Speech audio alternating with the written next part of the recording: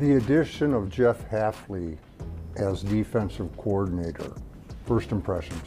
Really like his leadership style, his energy.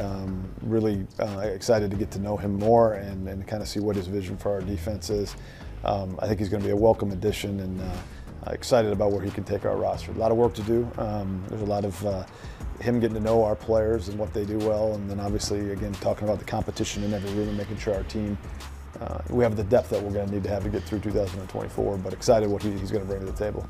Over the years, you've invested a lot in your defense. What do you want to see out of that unit? What play style would you like to see? Yeah, I think that Matt and I, one of the things we talk about is the play style, right? We want an aggressive effort, physical defense that is consistent that way, that it doesn't ride waves, that you can kind of count on something that's week in and week out.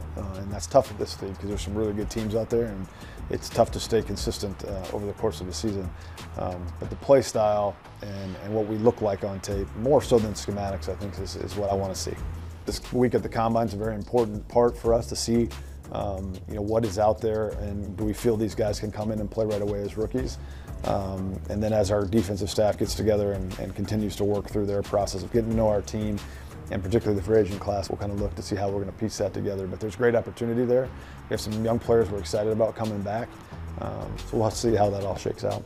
Do you expect to be a player, an active player in the free agency market? I do, and I think we are every year.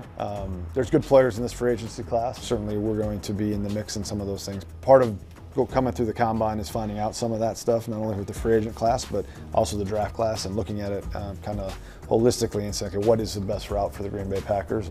How does the free agent market and this draft class match up with where on your team you're anticipating needing help? How does it match up? Yeah, I think pretty solidly, and again, we're in the beginning stages, but I think pretty solidly. I think for me, it's just really about trying to find the best overall football players. Certainly there's only so many difference makers in the National Football League, so if you have a chance to acquire a difference maker, regardless of position, you're going to be in that market. To me, it's more about what kind of quality players and people can we bring to our locker room to create the healthy competition we need for our team to move forward. Several times during our conversation, you've mentioned the word competition. And isn't it amazing? Good old-fashioned competition, wanting to be the guy that is the guy, that still matters and matters a bunch. Yeah, and I think it's, whatever level of sport you're playing at, particularly a team sport, when there's healthy competition, guys get better. It's just human nature.